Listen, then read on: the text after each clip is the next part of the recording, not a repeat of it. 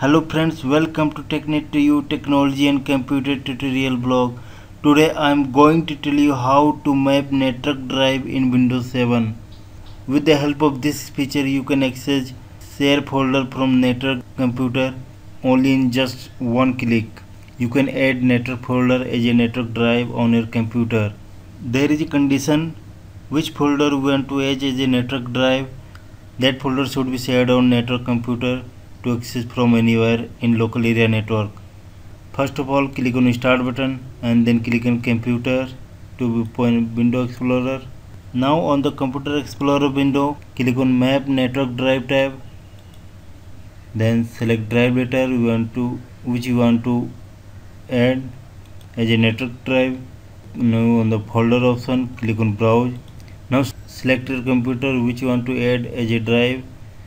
Now expand it and select folder which you want to add as a drive.